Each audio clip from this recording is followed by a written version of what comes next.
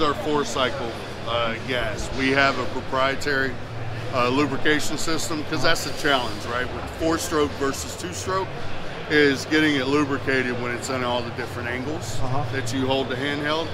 So our company, YAT, developed their own proprietary lubrication system so that it gets, no matter what direction, it's going to lubricate the engine with the oil.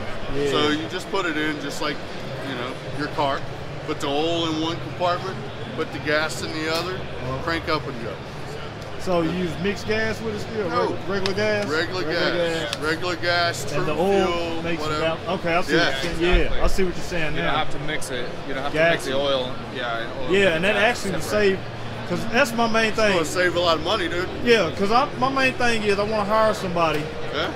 And I got just nightmares of one of these guys putting mixed gas or regular gas into one of those $500–600 backpack blowers or trimmers, and then I'm out of a piece of equipment. He's out of a job. Right, so, right. Yeah, so you won't have to worry about that with our 4QL or 4-cycle. This backpack blower, dude, that thing is awesome. It just won a Pro Tool award for the best backpack blower 4-cycle. On there. Oh, so you just want to award for this? Yeah. Okay. So the other thing about that is, you see the price tag, it's $299. It's not $499, it's not $599. Okay. It's going to go out there and compete with the best of them. Run all day long. No 2-cycle oil needed. See your hedges too. Watch this too. So on our hedge trimmers, it's laser cut in-house stainless steel blades, and then you got the articulating handle. So instead of having to put your own hands, you just move this the way you need it. I got, it has that handle on it. Yeah. And those handles are great, but I'm a gas man. Yeah? I do a lot of commercial stuff. I don't do too much residential, so I need the power. You need the power. Yeah, I gotta have the power. Got you. We got you covered. Wow. The other thing about the 4-cycle versus 2-cycle, so you don't have to buy that oil, right? So you're saving money there. You're also putting less emissions out. So 2-cycle, it's a known fact, 2-cycle is one of the worst emission engine that there is. You can actually drive cars from the East Coast to the West Coast and back and put out less emissions than running a 2-cycle. You know what? It might be making sense too, because all around here on my trimmers, it just, and I'm good, and I take care of my stuff. Right. But that stuff just blows out and gets gunked up. Yes. And I gotta clean it every once in a while. I gotta get it out of there. Yeah. So lower emissions. It's also going to operate at a lower decibel level. Okay. So the 2-cycle scream. Yeah. Right. I always equate it back to my childhood. I had a Yamaha Blaster. 2-cycle 4-wheeler, right? Yeah. When that power band kicked in, dude, yeah, you don't get that. The other thing is, with the 2-cycle, it's going to scream because it's got to get the RPMs up, because once it goes into a work piece, so whether you're straight, it'll like idle down, it comes way down. With ours on the 4-cycle, you're going to keep that torque. So it's going to sound weird if you're used to 2-cycle. You're going to be like, this thing is not working.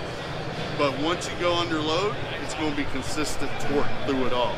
So you got that big bell curve with 2-cycle. With us, it just kind of plateaus off.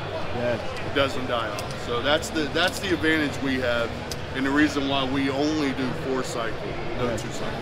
You guys, this is Senix.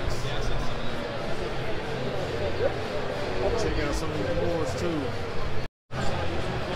Guys, this is Senix. Absolutely, great stuff. This is our X6. This is our new baby, right? Our new pride and joy. 60-volt lineup. So it's going to compete with the Egos of the world, the Toros, the Milwaukee's got a good one. Crest. Yeah. So theirs is real good. They're commercial grade, right?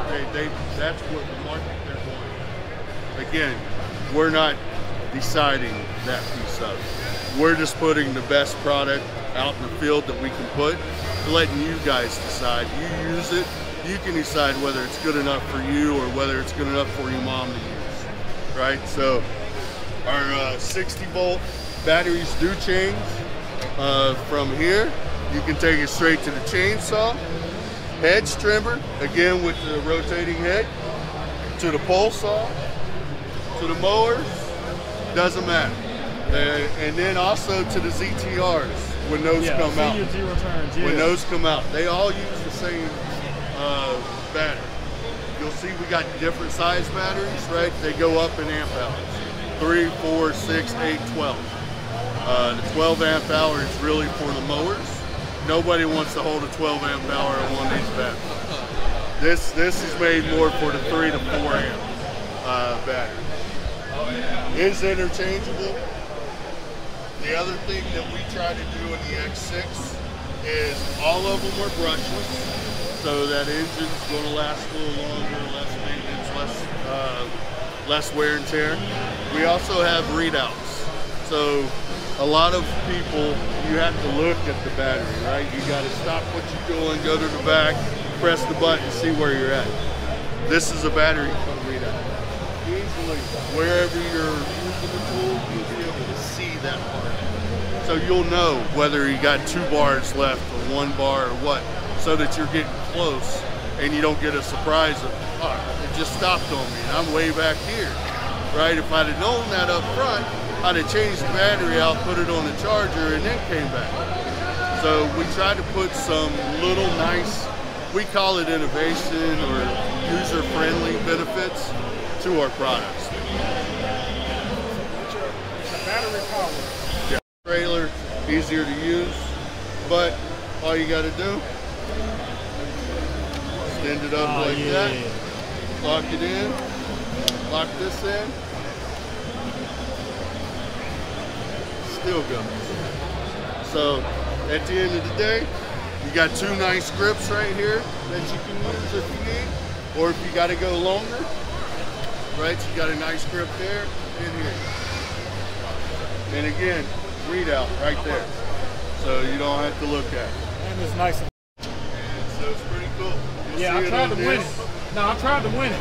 You see that too? Yeah, I filled out. I tried to win that raffle y'all had. Oh, did you? Yeah. All right. I ain't gonna lie, I was cautious about, electric.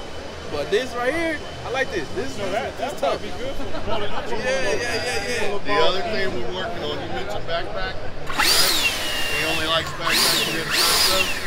We're working on notice. Our backpack. As of right now, we're hit 4 digits to see it. Yeah, it got a kick. It may be one of the most batteries, or it will be. Battery backpack. Now, I probably Senix handheld blower. I would go with this one, this battery right here. Man, that's nice.